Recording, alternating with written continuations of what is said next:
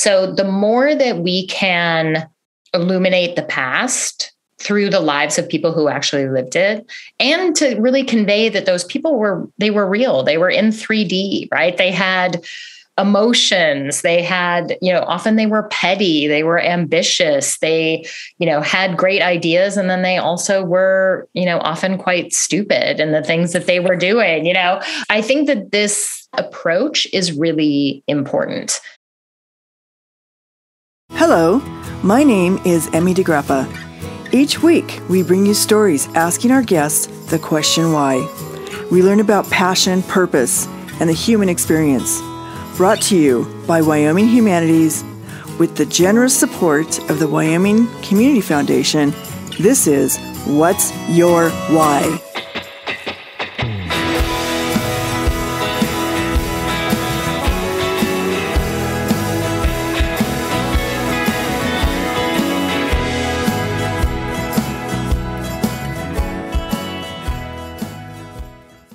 Today, we are talking to Megyn Kate Nelson.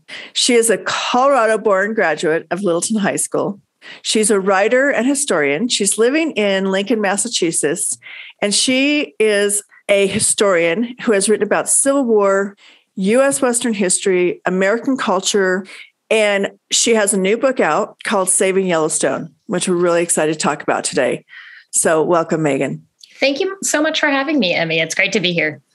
Well, I had to congratulate you for being born and raised in Colorado. Good job. Thank you. I had much to do with it, of course. Yes. Yeah. Since I'm also a native Colorado, but now I consider myself a Wyomingite. I really do. Yeah, it's one of those things, that identity. I mean, I have lived longer in other places than I did in Colorado, but I still consider Colorado and the Mountain West, I think, to be my home place. Like every time I go back there, and I was just back there last week, every time I land or I drive in, I'm like, oh, yes, the sunshine, the aridity, the elevation. I love it. Like my body just feels at home, right, when I'm back there. So I do love it. What was your journey away from Colorado, and how did you end up living in Massachusetts as your hometown now? So I left Colorado basically to go to college. So I went to Harvard undergrad and really never came home to live for any extended period of time. Came home for some summers to do some work, but really just spent kind of the rest of my life going from job to job to job. So I've lived in a lot of different regions. I taught high school in Pennsylvania and then went to graduate school in Iowa and then took a couple teaching positions in Texas and then in California. But my husband is a lawyer and his home base, he's also from Colorado. He's from out in Yuma in the Eastern Plains. So he grew up on a ranch, but then he became a lawyer, a big city lawyer. And so now he started working for a firm in Boston and followed me around a little bit to my teaching jobs, but then ultimately we landed back here, which, I really do love Boston. I consider it kind of my second home, but I really do hate the humidity and the gloomy winters and the lack of very tall mountains. So, I yearn for Colorado sometimes. Yeah, it's hard because you live in the mountains, you yearn for the ocean at times and that warm, humid weather, because I never realized how dry it is here until I, go to the south or back east or, even to the coast of California. Yeah. And you also don't realize when you grow up in the West how green everything is and verdant in other places. I mean, we're used to the green of the forests and the mountains, but that different kind of green with the lush green grass and, amazing flowering trees and things that we just didn't have growing up in Colorado, and the abundant water and the very wide, lazy, slow moving rivers. Those were also new to me living in other parts of the country. But I still think there's nothing like sitting by the side of a Colorado mountain stream as it's kind of rolling over rocks. And that sound is just so resonant. I love the way you describe that.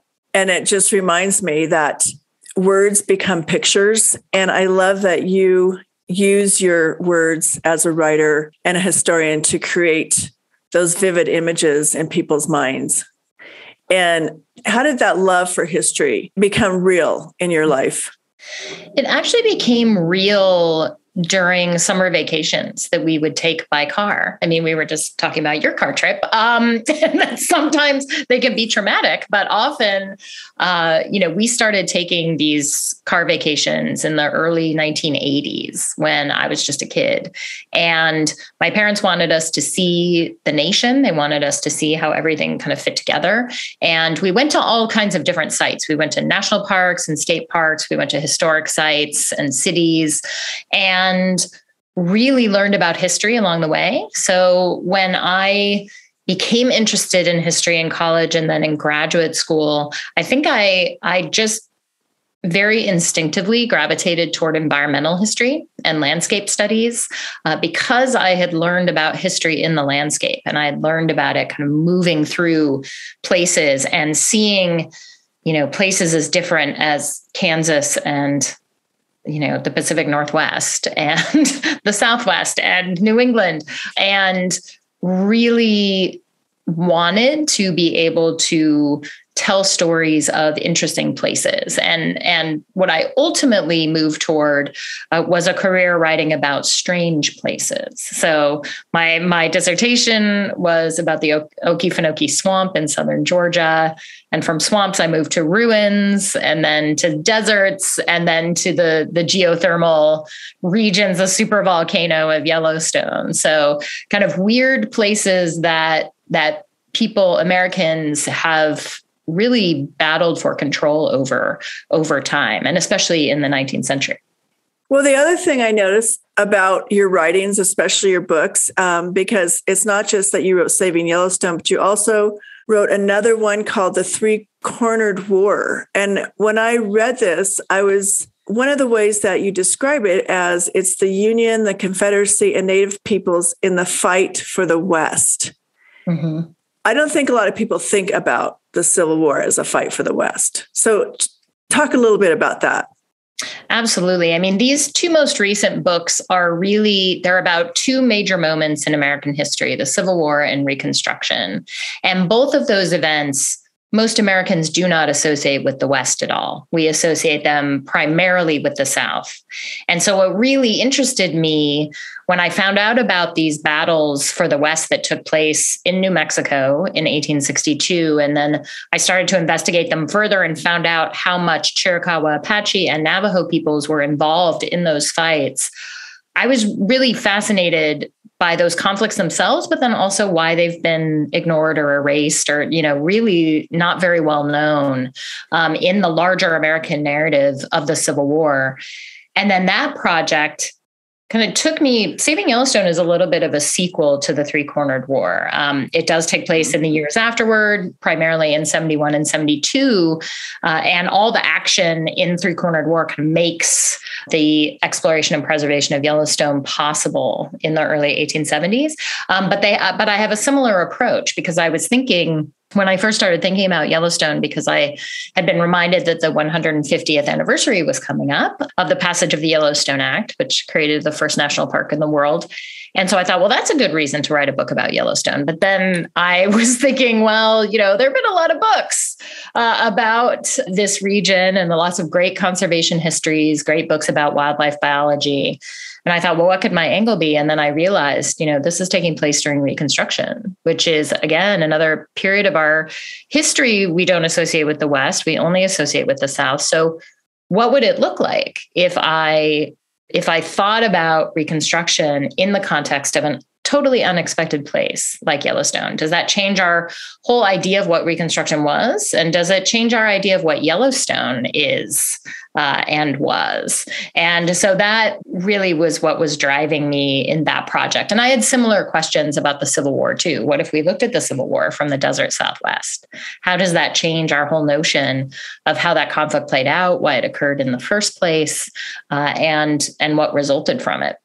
How do you do your research on something like that? Because since a lot of the writings, like you were saying, are, from the Southern perspective, that the Civil War was in the South and it was, not in the West. But when you look deeper And you see that a lot of the things that were happening in the South were actually happening across the United States. But those records aren't very well known.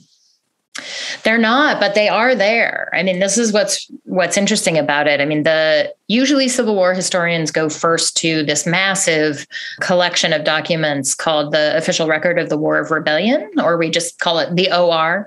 And that contains all of the military records, all the orders, all the reports, all of these things. And there is a section for New Mexico.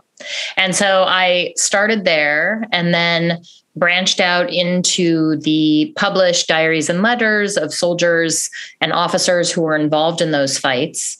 And then also the published accounts and oral histories from Navajo and Chiricahua Apache people of the conflicts in this region during that time. And then in 2014, I set out in my car. I drove from Boston to Denver and visited my family, and then started a huge research trip that took me about 2.5 months. And I went from Denver to Santa Fe to Mesilla in southern New Mexico, across to Tucson, did a bunch of research there, and then came back through and went into Texas. And so I was able to visit not only archives and libraries, but also historic sites. And I was able to go to almost all of the places in Three Cornered War and see them, because many of them are preserved spaces. Many of them are state parks, run by a whole host of different agencies. But I was able to see them in person, which was amazing, because I think for anyone who does environmental history or landscape studies, it's really important to be there, kind of on the ground, to see, and it's not the same exact landscape as it was in the 19th century, but it is in many places quite close, because many of the sites in Three Cornered War in the Southwest had not been developed. And so there was a pace of natural change, but much of what I was seeing on the ground was actually pretty close to what people were seeing in the 1860s. That plan of mine, that methodology of going to the place, got completely derailed by the pandemic for Saving Yellowstone. So I was actually not able to go to Yellowstone until I was done with a draft of the book. So did not go until September of 2021 because I just wasn't able to get out there. But luckily, I was still able to make changes to the text after I visited and was back on the ground and could see how all the different parts of Yellowstone kind of fit together because it has so many different elements to it. And so that was really important that I was able to actually go. But that's a major part of my approach and my method, is to go to these places and kind of sit in them for a while and walk around for a while and just kind of get to know them as places. How did you do your research about Native peoples and Yellowstone and their connection and what it had to do with, the Three Cornered War, especially? Like you were saying, the Navajos were involved in that. Yeah. So as a non-Native scholar, I feel it is my responsibility to really privilege Indigenous sources. Mm-hmm. And so for Three Cornered War, I was using oral histories and material culture that was coming directly out of Navajo Nation and from the voices of Navajo people and also Navajo historians who had chosen to make their stories public and make that history public, which I'm profoundly grateful for, because, they do not have to. And many of their stories they hold pretty close. And I understand why they wouldn't want to share those. And I had the same approach with Saving Yellowstone. The primary Indigenous figure in that book is Sitting Bull, or Tatanka Iatake, who is a Hunkpapa Lakota chief. And I think most Americans would be familiar with him, probably mostly because of the Battle of Little Bighorn or Greasy Grass. And it's the argument of the book that actually Sitting Bull kind of starts on the road to that conflict in this moment, in his defense of his homelands, as part of this push to preserve Yellowstone on the part of the federal government and on the part of the Northern Pacific Railroad. And so for my research into Sitting Bull and the Hunkpapa, I looked at indigenous sources, at the histories written by Lakota historians and also the descendants of Sitting Bull. There are also other works out there by Robert Utley, by Heather Cox Richardson, historians who have done work on this historical moment in the 19th century in the Northwest, in this, what they called the Great Northwest at this point, sort of from the Great Lakes to the Rocky Mountains.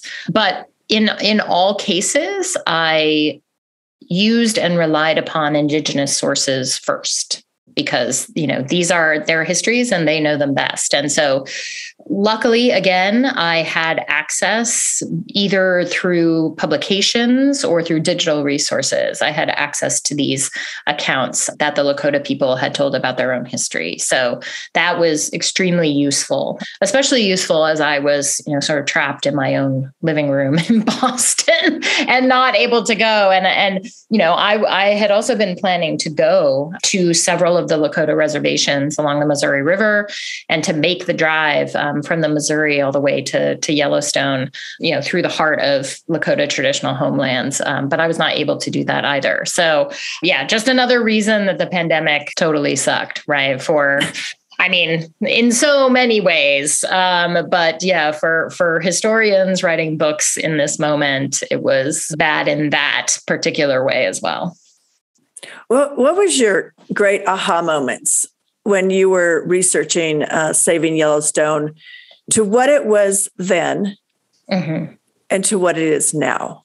Yeah, I had a couple of those moments. One was that the stories of these three completely different individuals, Ferdinand Hayden, the scientist explorer who's kind of trying to make his reputation by exploring Yellowstone in this moment, Jay Cook, who's an investment banker from Ohio, who ends up in Philadelphia, also very interested in Yellowstone because he wants to run his railroad tracks right north of there and bring tourists there.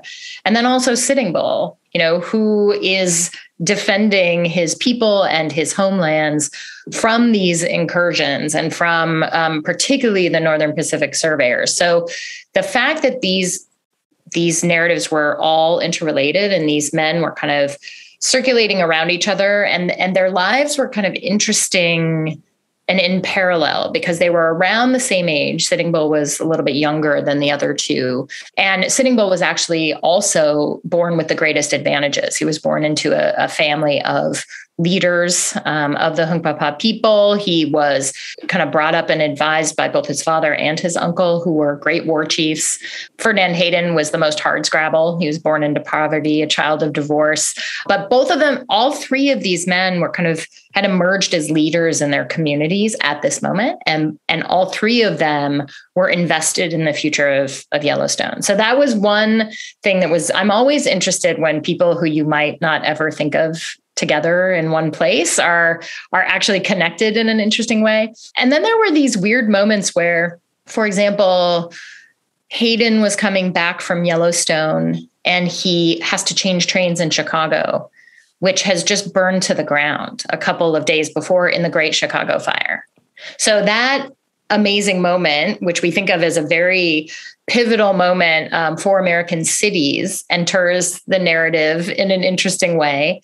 And then also kind of at the same moment that the U.S. Congress is giving Hayden $40,000 to go to Yellowstone in March of 1871, they are also inserting a rider into an Indian Appropriations Act, which says that they're no longer going to make any treaties with any tribal nations, which fundamentally changes the face of U.S. Indian policy, because that means they are no longer going to recognize their sovereignty and that they're going to try to make peace agreements with them, but those agreements will not be binding legally, and they will not have the weight of a treaty. And that means they will pretty much be moving directly to warfare in the wake of a failed peace agreement.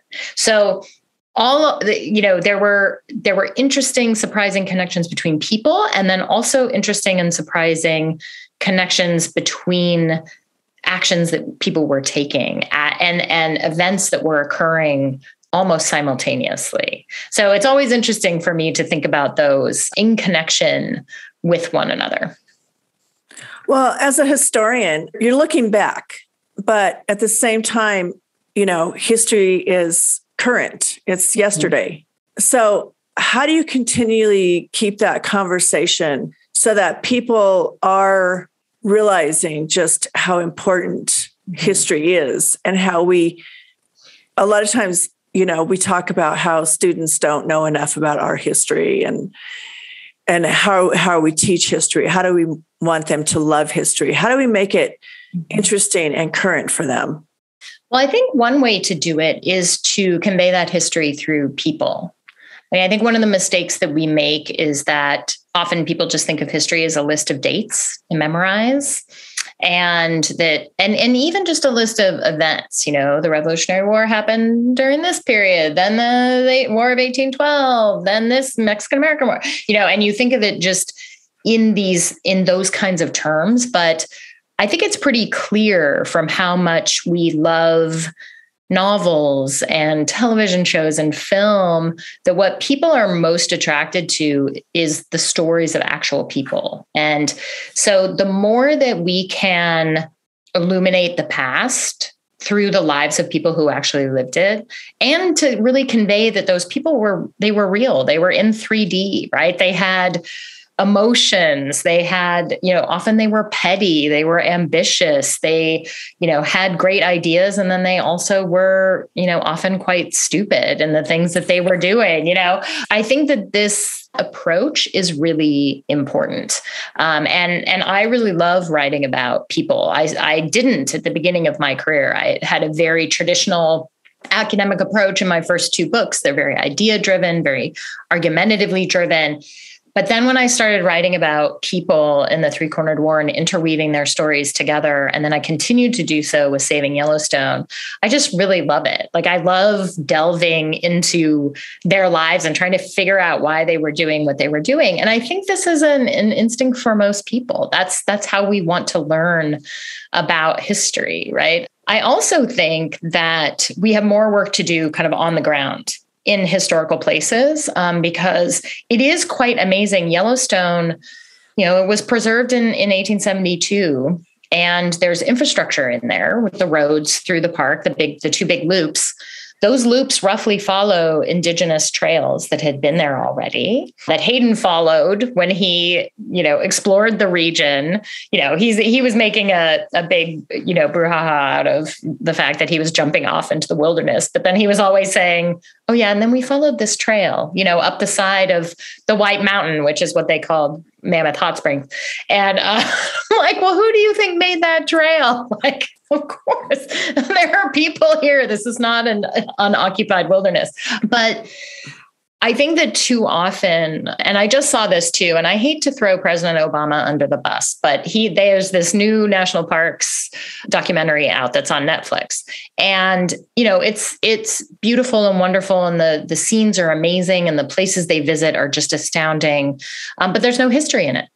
And so wilderness and national parks are seen as having no history, of just being pure wilderness. They sort of emerge out of nothing, but that is obviously not true. And I think in our national parks, we need to have more signposting, more engagement with the actual history of the park itself to kind of go along with the great scientific information that's already there, and the interest that everyone has in all of the charismatic megafauna, the bears and the wolves and the elk and the bison in particular. And I think that Yellowstone National Park, for its 150th, is actually striving to do that. They have announced, new plans to create a Native History Center at Old Faithful. There's going to be a Crow village established for most of the visitation kind of cycle that's going to begin here in about a month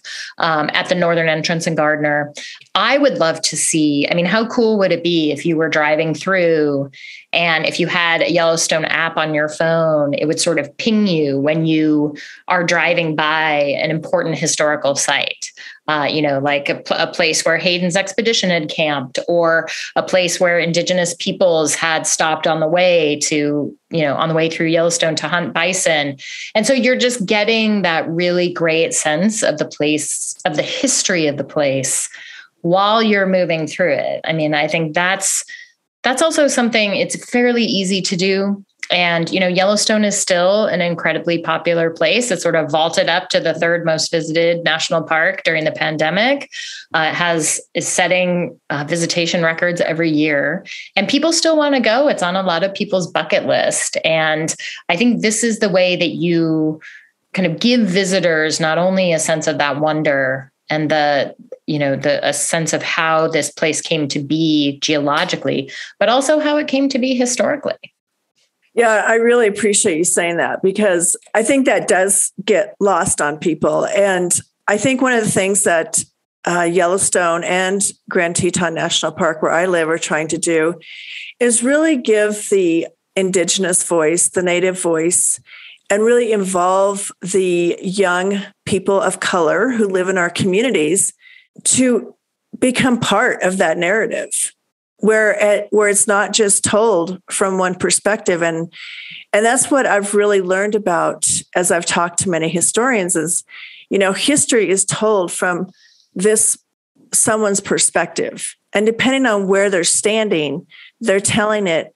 So if it's only a white man telling the story, he has missed a whole bunch of things that were being told by the Native American. Exactly. Yes. Yeah. And those stories need to emerge and be counted and to be part of the sort of integrated fabric of the history of these parks. And also, there's a very rich history of, Black Americans, cowboys, and soldiers coming to the West, to Wyoming and Montana. And then also Chinese Americans who, emigrated, built railroads, worked in mines, very rich history in places like Virginia City, Montana.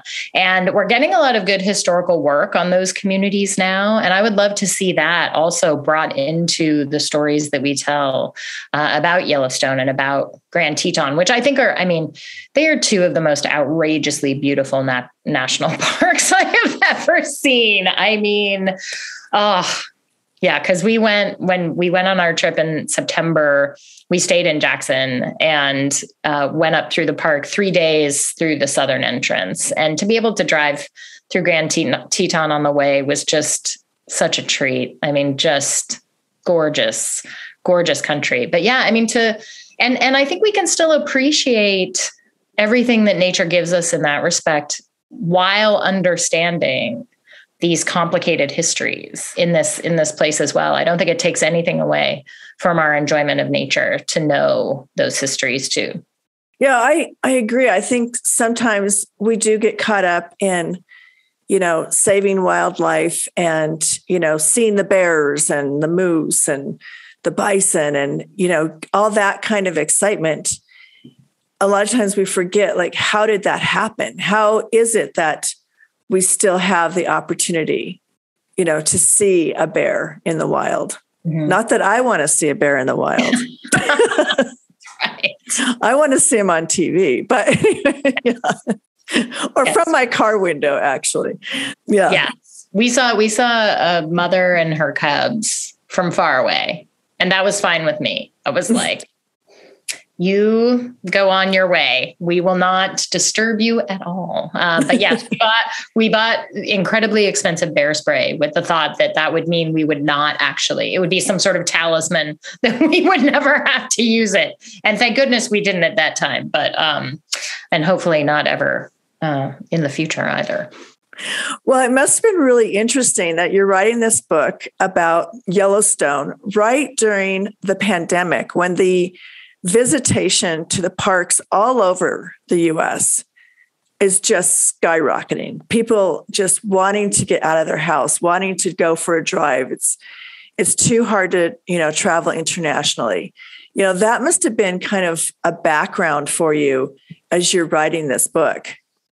It really was. And in a way, it was nice to be able to transport myself to Yellowstone, sort of in my imagination as I was writing and then also, reading about how people were visiting the park once it reopened, kind of after that first phase of the shutdown, and how much joy people were finding in being there. But then also, how crowded it is. I mean, and this is one of the other challenges, I think, for the national parks is that sometimes they can be loved too much, right?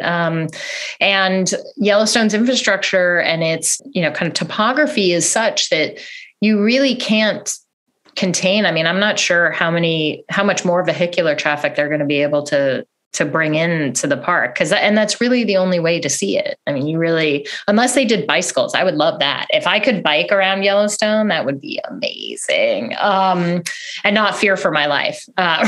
Right now, there's not a broad enough shoulder to make that happen. So it can be a little bit scary. I don't know how people in campers drive through some of those roads. It just seems amazing to me, especially on the kind of northern side near Mammoth.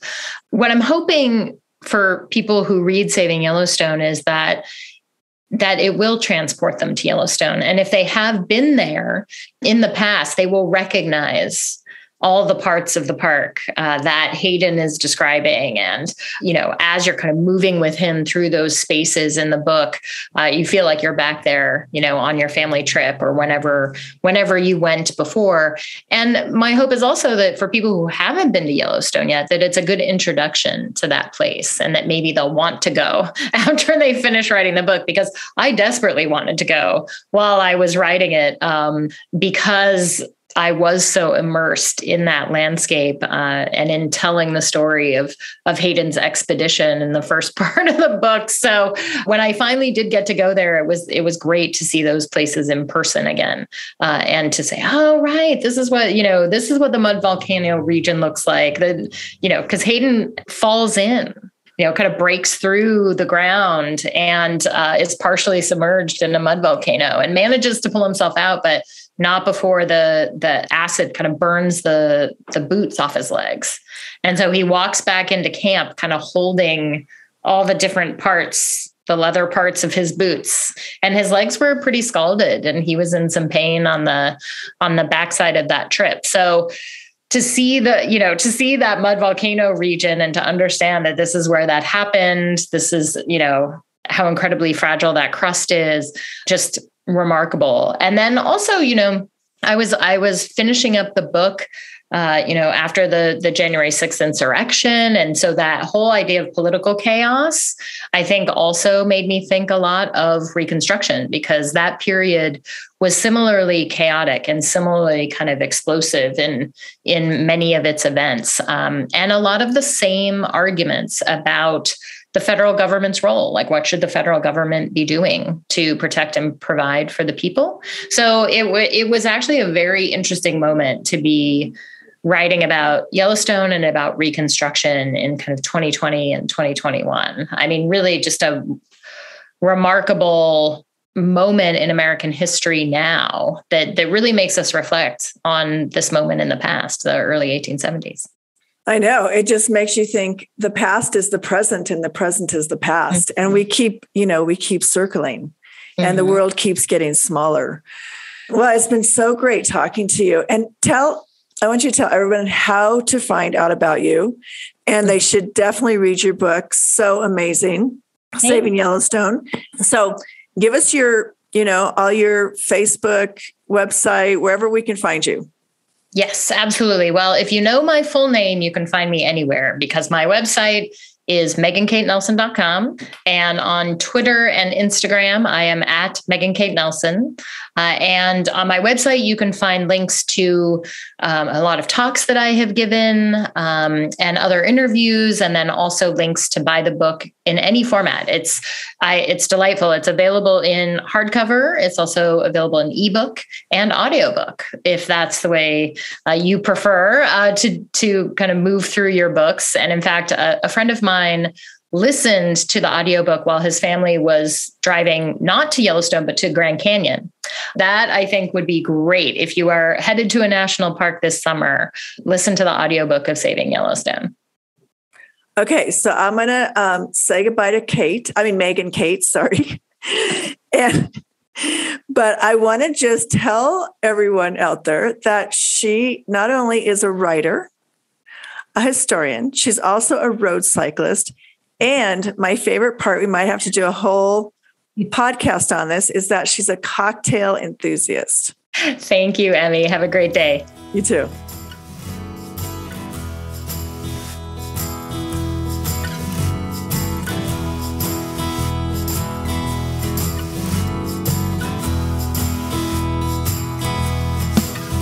Thank you for joining us for this episode of What's Your Why? Brought to you by Wyoming Humanities with support from Wyoming Community Foundation and generous supporters like you. To learn more, go to thinkwhy.org, subscribe, and never miss a show.